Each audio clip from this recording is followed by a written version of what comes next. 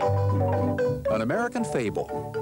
Once upon a time, way down south of the border in tiny Tupelo, Chihuahua in Mexico, a soon-to-be legend was born.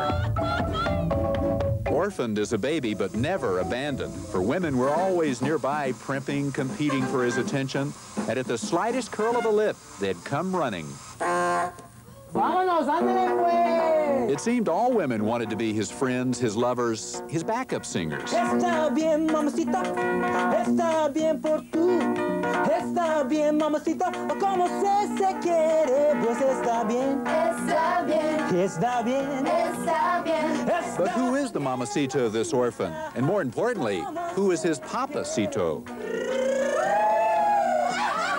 I have been searching for my true parents, and I think I have narrowed it down to two people, and that could be Elvis, naturalmente. Well, thank you, ma'am.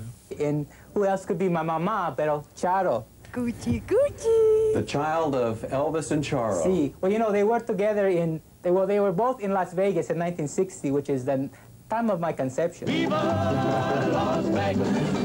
Being in the same city, that's close enough. In Las Vegas, anything can happen. In Las Vegas. Whether real or merely a psychic fusion of Elvis and Charo, the fallout from their explosive talents is Elvettes, the Mexican Elvis.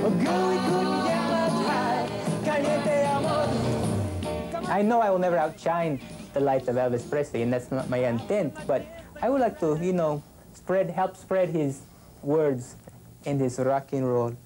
Ándale pues, come on! This being Elvis International Tribute Week, Elvis and his Elvettes headed to Memphis to share the word with thousands of other Elvis orphans, reliving the memories of the king. I'm trying to understand the mystical meaning of it all.